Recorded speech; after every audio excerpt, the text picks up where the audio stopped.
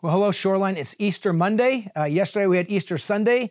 It's the next day, just 24 hours later, and I hope you're still walking in your sense of the presence of the resurrected Jesus Christ, because we don't just declare He is risen on Easter Sunday. We can say that every day of the week, every week of the month, every month of the year, He is risen. He is risen indeed. And so Psalm 66 captures that resurrection joy that we understand because Christ is risen. Listen to these words from Psalm 66 and think about the condition of your heart today. Are you ready to really praise God?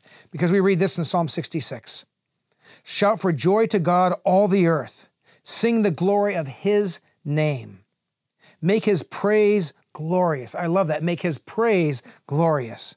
Say to God, how awesome are your deeds. So great is your power that your enemies cringe before you. All the earth bows down to you. They sing praise to you.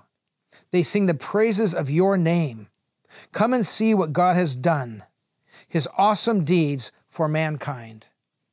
What a psalm of praise, of celebration, of recognizing who our God is.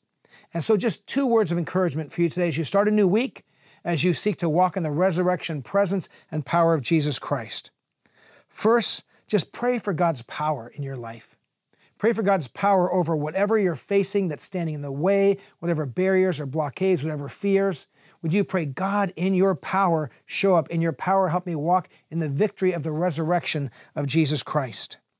And then I love here in this psalm where it says, come and see what God has done, His awesome deeds for mankind.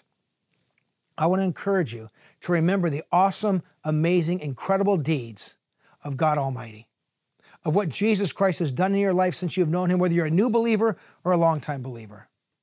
And be amazed again by the presence and the power and the goodness and the awesome deeds of our God.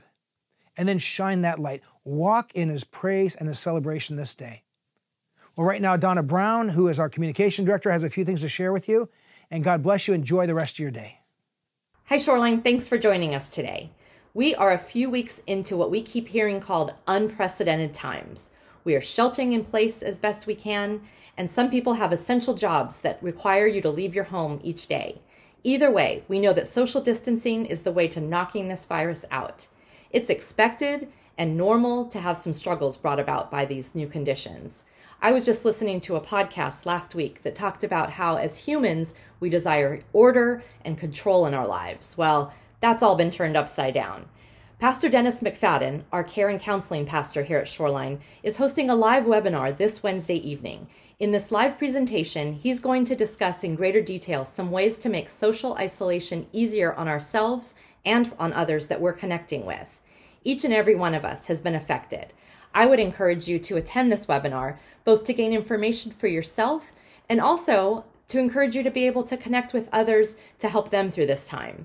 It might be that you could be encouraging someone in a different way, or maybe find that coming alongside a neighbor would be helpful. The more we understand about ourselves and the way God designed us for interaction will help equip us for these weeks ahead. I hope that you can join us on Wednesday evening. We're going to be live at 7 p.m. and you can connect to us directly from the front page of our website. You'll find the information and links right there. Here at Shoreline, our promise is that we will continue to evaluate the needs of our congregation and our community. Our Sunday sermons will continue to focus on the truth about God. Our weekly online gatherings will continue to provide opportunities for you to connect both with us at Shoreline and with each other. If you haven't already, we encourage you to respond to us with your prayer requests, with a note about how you're doing. The more we know about you, the better we can design connection points that serve you well. Thank you so much, and we hope the week ahead of you is a good one.